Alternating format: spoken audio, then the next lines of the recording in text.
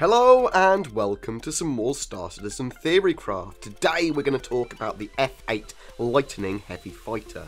This ship is really quite unique in the verse, as CIG have basically said they're not going to be selling it out of game. You're going to have to work in-game to get one, steal one, buy one from a player that already has one. There might be a few other ways to get them, like becoming super friendly with the UEE Navy, maybe, and they might give you one, or you buy one off them, who knows really.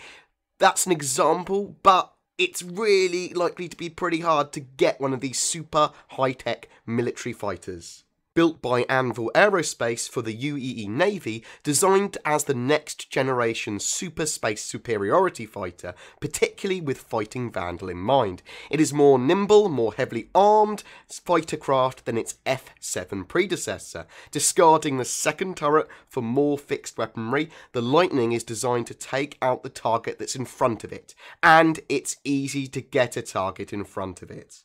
Now that it must be said that the stats and blurb that I'm using here were ones that were only very briefly available, so the ship might have changed, it's almost certainly going to have changed, but the spirit of the ship is basically that it's better, faster, stronger than the Super Hornet for combat. And I think that it says it discards its second turret, that's referring to the canard turret that was on the front of the Super Hornet. So it's got two large guns instead of that canard turret there. It looks to have 2 TR4 engines compared to the Hornet's 1 engine, and 12 TR2 thrusters for manoeuvring compared to the Hornet's 8. The latest pictures of this F8 Lightning suggest that it has 2 size 3 weapons on its nose, a ball turret on its top, which the stats say that it's size 4, though I would expect in the new system for it to be at least a size 5, and have the option for 2 size 2 weapons on top. It also has 4 underwing weapons. From the pictures, it looks like those hard points are likely to be 2 size 3s and 2 size 2s, but don't 100% quote me on that. Even if there's a little bit off, then it's still a hell of a lot of weaponry on this ship. Missile-wise from the pictures as well, it looks to have 6 size 2 missiles, but they could quite easily be size 3. They're pretty big in that art.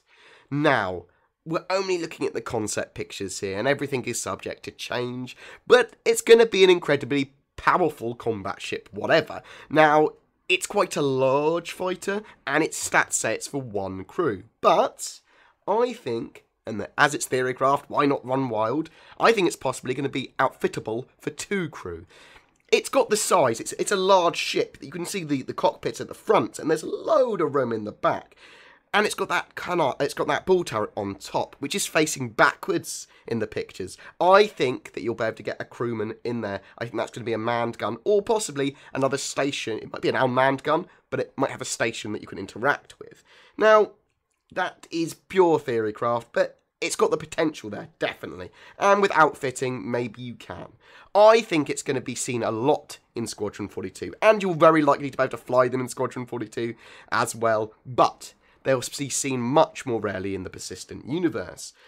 Though I do expect, again, they'll come out to play in high security space, especially against pirates and murderers, and in general to protect UEE systems. One of the questions I have really is, are we going to be able to fly and test them before Squadron 42?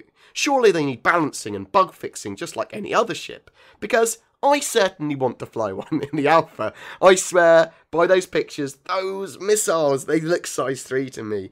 And those underwing guns look gimbaled, meaning that you might even be able to have pretty big fixed weapons under the wings if you wanted to change them for that.